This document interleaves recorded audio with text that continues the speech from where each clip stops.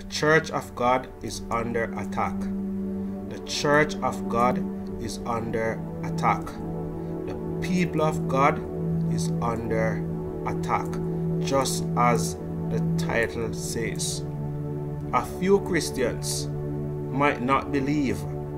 They chose to believe that we are living in a time where we just sit back, relax in church and have a good time, not realizing that we are living in the last days, and the Bible warns us against the last days, about the perilous times that will come. Ephesians 6 and verse 12, the Old King James Version, reminds us tonight, for we wrestle not against flesh and blood, but against principalities, against powers, against the rulers of darkness of this present world, this world that we are living in now, against spiritual wickedness in high places. That's what we are up against. I want to show you a video tonight of a church in Barbados a few months ago in 2022 that was attacked by a man who was passing on the street and heard the church going on and decided that he was going to intervene. He went into the church and demanded that they do not use the name of Jesus. He demanded that they stop calling upon the name of Jesus. And when they refused, the man got upset. According to local media reports, a man walked into the Zion Hill New Testament Church of God and demanded that worshippers on a Sunday morning not use the name of Jesus. The pastor of the church identifies as Gregory Older, and his wife Alison sustained injuries due to the church invasion. The church property, including benches, mics, pulpits, got damaged. I want to show you the video tonight, show you exactly what happened, and this service was being live streamed. It was live on air when this incident took place. But I want you to pay particular attention to the lady that will speak last, and she's going to say something at the end of her speech. I want us to listen what she's saying, because the church of God, this is where we need to go, and this is what we need to do. Please watch the video.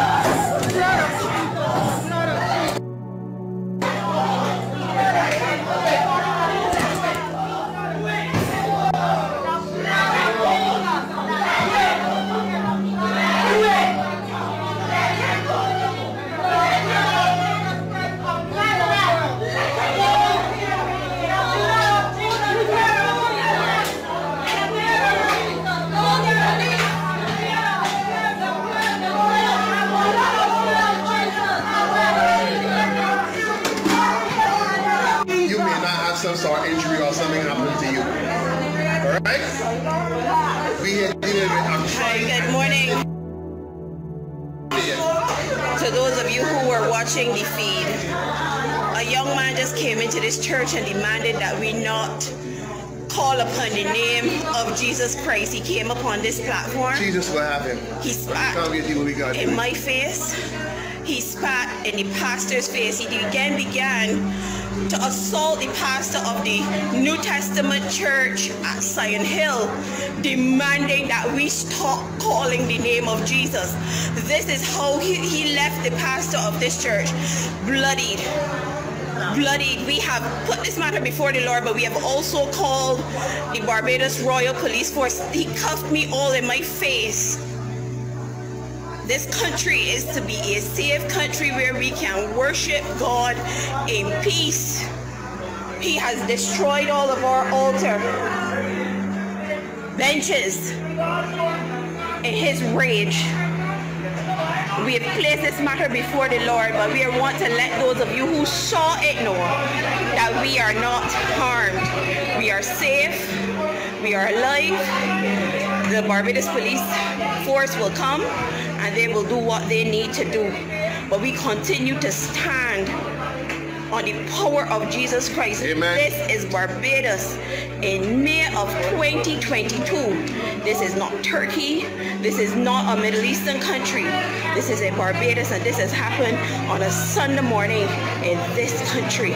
So we're going to end our feed for our worship this morning and deal with the matters here.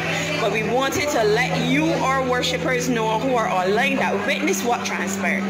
That we are alive and we are well. And we give God thanks for that. In Jesus' name we are Hallelujah. We are victorious. Amen. Amen. For we wrestle not against flesh and blood, but against principalities and powers, against spiritual wickedness in high places. The church of God and God's people, we are under attack. It was a traumatizing period for the church. We don't have many young people, but we have a lot of mature people that took it seriously, and it hit them so suddenly. For all the years this church was here, for 106 years, and we have never seen anything like this before, so it would have caught people by surprise. One young lady that would work the media for the church, she was totally traumatized that she could not get herself together till maybe after 3 or 4 hours after leaving church. But we are glad today that the Lord has protected our pastor. He protected me. I'm so sure that if I wasn't there, it would have been spraddled out too. Right? But I'm glad for the protection and the blood of Jesus. And I want to say today to those that are called by the name of Christ, live it. Don't play, live it. Because God is able to do all things, and the enemy is on the rampage. We often hear he comes and take his seat in the church, and it is so true, and we can't take it lightly. We must understand, and I pray that this will be a turning around for this very assembly and all the assemblies in Barbados, the Caribbean, and the world by extension, that we cannot take the devil lightly. And today I pray that God will not kill the guy, he will not mean him or disfigure him, but that he will change him, and that he be changed for the glory of God. The lady was speaking to all of us as Christians. She said we should not be taking the devil lightly. She said this happened in Barbados, but this could have happened anywhere in the Caribbean and in the world by extension. We are up against an active devil.